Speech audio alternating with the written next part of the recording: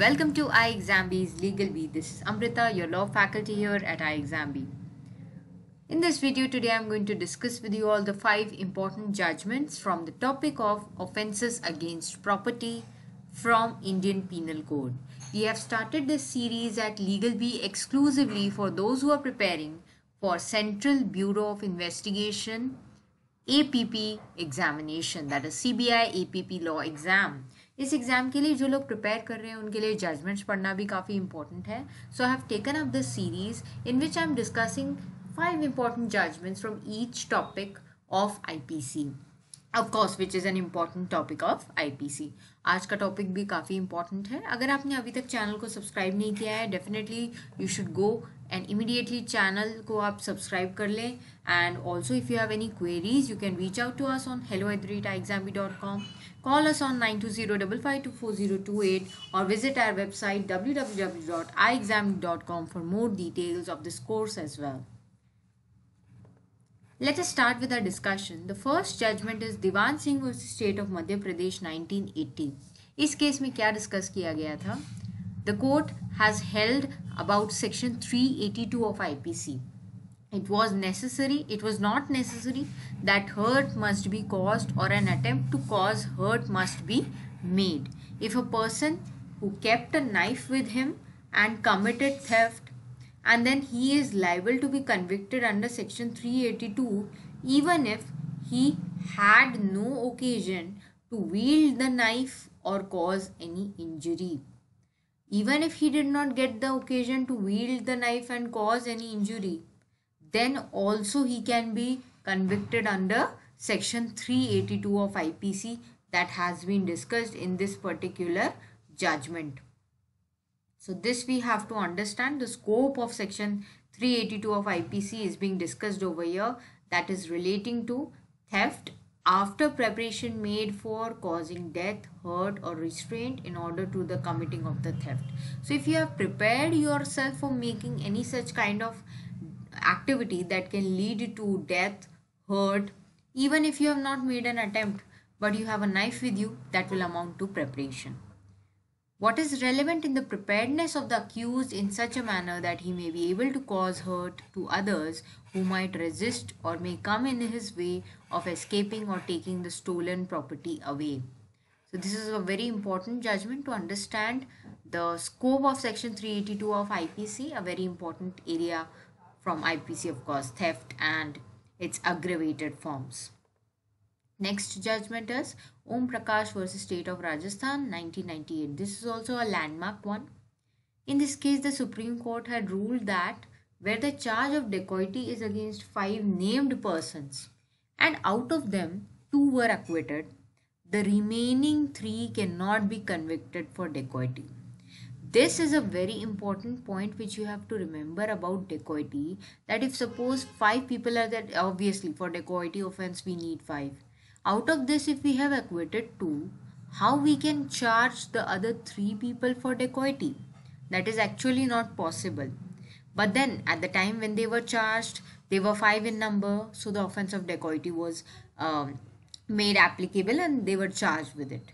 But then if there is acquittal of 2, then what about the remaining 3? So this question was settled by the Supreme Court in this case, that they cannot be convicted for the offense of dacoity. Kalika Tiwari versus State of Bihar 1997. In this case, the accused formed a group and committed dacoity. Dacoity is a very famous offense basically, and also an aggravated one, no doubt. Even preparation for committing dacoity is therefore made punishable. So ये important area है, यहाँ से मैंने इसलिए judgments लिए हैं. Theft, dacoity, ये सारे important areas हैं offences against property. The accused formed a group and committed dacoity. One of them murdered an inmate. So the trial court punished all the members of dacoity. The High Court punished only the person who committed murder and acquitted the remaining members. So this is what is the version of trial court. Trial court punished all of them for dacoity. And what did High Court do? High Court punished only the persons who committed murder and acquitted the remaining members. यानी कि इसे murder जिसने किया था dacoity वाले group में से सिर्फ उसी को पनिश किया गया. So in this case, the Supreme Court held that High Court had erred in acquitting the remaining members over here. It held that under section 396, when we read it with section 302, 32 and 149 of IPC, if a member of an unlawful assembly murders, all the murders of that unlawful assembly, or all the members, sorry, not murders, all the members of that unlawful assembly shall be imposed with the same punishment. So by that rule, whatever High Court has given the decision, that is wrong. And here Supreme Court has pointed out, here the trial court was correct. This is also an important judgment. So for dacoity, you can see how technically the things matter. R.K. Dalmia versus Delhi Administration 1821. This is an old case, but it's discussing an important point here. So I've taken it up for conceptual understanding of the topic.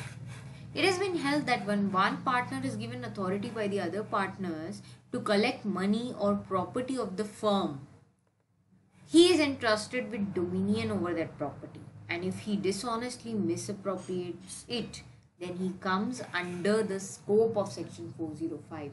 All of you have studied Partnership Act also. You know about the concept of agency and all. But at that time when this judgment was given, definitely we were not having that legislation. It's 1821.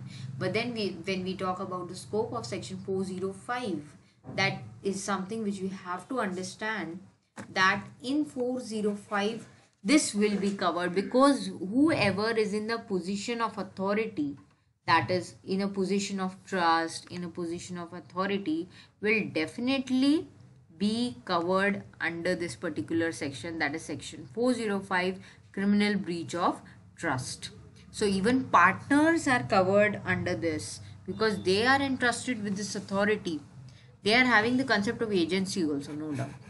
If the person is collecting money or property on behalf of the firm, is handling it, then if he does anything, he will be charged under section 405 and punished under section 406 of IPC.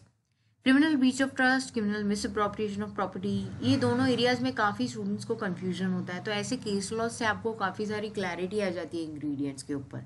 तो definitely reading judgements is a must for you to have a in-depth knowledge of the subject, especially if IPC the ingredients of the offense.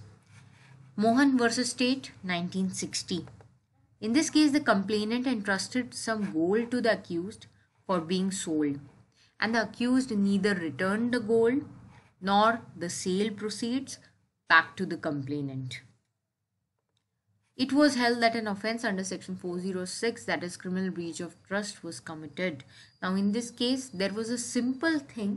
Complainant gave him the gold and he did not return it back, nor did he give the proceeds of that sale after selling that gold, whatever he might have received. He did not do that. So he also has committed criminal breach of trust over here. So this is a simple transaction. But what is the important element? That the complainant entrusted some gold to the accused. So when you are entrusting somebody with something or with some responsibility, then criminal breach of trust will be attracted and offense will be deemed to be committed and punishment under section 406 will be given to that person.